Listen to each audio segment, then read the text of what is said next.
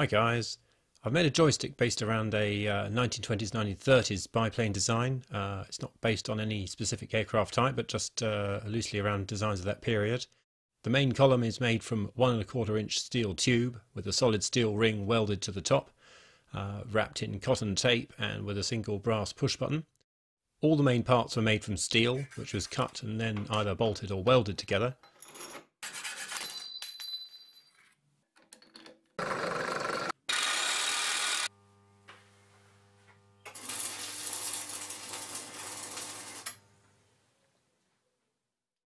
So here you can see the main base plate and bearings with a two-way pivot, which was just two 10mm steel bars welded together at right angles, and the plate which acts as the base for the control column with some square tube welded to it.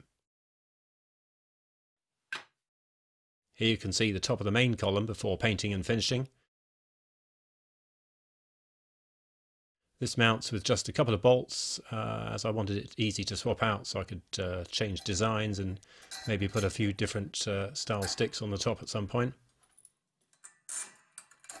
Maybe try a design more like a Spitfire or other World War II aircraft. That would be good to try as well.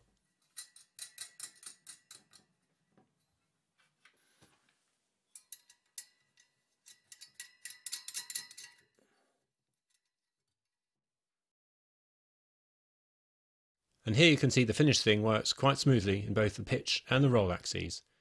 And I've attached a heavy weight to the base to keep it from moving around or toppling over when it's being used.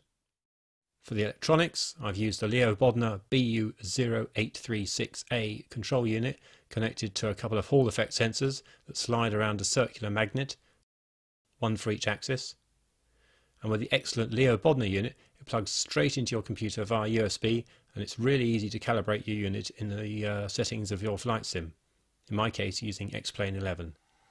There are lots of options with the Bodner unit to add a multitude of controls, but for now I've just used the one push button switch to control the brakes, since I've no guns on this Stinson L5 Sentinel.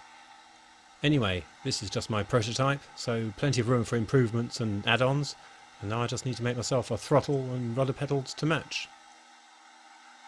Oh, and no jokes please about my graphics card. Currently running this demo on a 7-year-old MacBook Air. Have fun.